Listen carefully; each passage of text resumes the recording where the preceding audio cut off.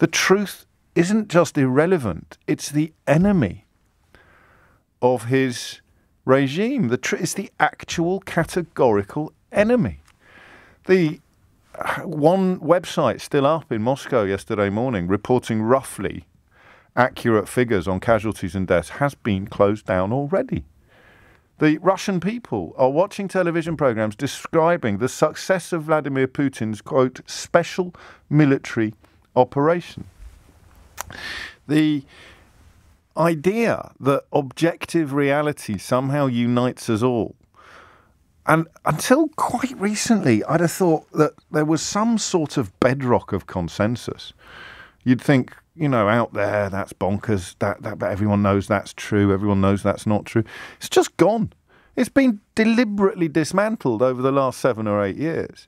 And Vladimir Putin's Kremlin has been in the pilot seat for that dismantling. I mean, you name it, where the dismantling of objective reality. Trump called it fake news when and alternative facts. Do you remember that? You construct your own false version of reality and turn everything into a debate. If you don't want to hear other views. I don't want to hear other views. If that view is that the moon is made of cheese and the earth is flat, or that climate science isn't real, that the European Union is an enemy of its members' interests, these are not debates. That Vladimir Putin is just defending his borders against NATO aggression. These aren't debates or two sides or opinions. These are blatant, barefaced lies. And they have wound their way so far into the consciousness of the West that he thought he'd be able to do this and somehow get away with it. And I don't know why it's failed so far. I God forbid we engage in premature optimism or any form of Pollyannaism.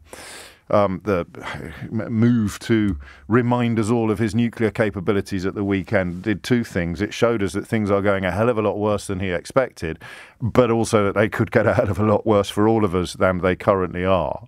But he believed that he had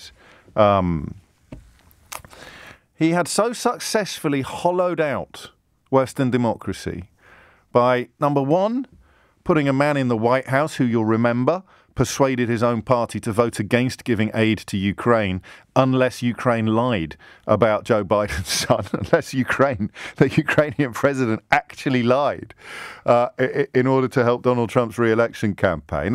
He's got that on one country. That's the most powerful country on the planet. He's got them eating out of his hand like Rula Lenska it's the other way around, like George Galloway licking milk out of Rula Lenska's on that dismal episode of Celebrity Big Brother. And then he thought that he'd hollowed out Europe as well. He thought that with Brexit, remember when people like Farage were telling you about the domino effect and it was all going to come tumbling down? Oh, and don't listen to all that stuff about Russia and Cambridge Analytica and I certainly didn't vote for anything because of my Facebook page telling me that I was going to be richer and we'd get rid of all the foreigners. He thought he'd weakened the West so completely that he'd be able to waltz over the border into Ukraine and have it all sorted within 3 or 4 days. So what went wrong? With the constant caveat that it's not over yet and it's almost certainly going to get a hell of a lot worse before it gets any better. But a massive miscalculation from a man who arguably has not previously put a foot wrong on the world stage, or who has certainly had almost all of his malevolent dreams come true. I'll take any answer you've got on that with again, the obvious observation that no one's going to be infallible on this. No one's going to be completely right. What's he got? Why on this? As recently as last year, the British Foreign Secretary was taking 25 grand from a fellow that had been imprisoned for money laundering.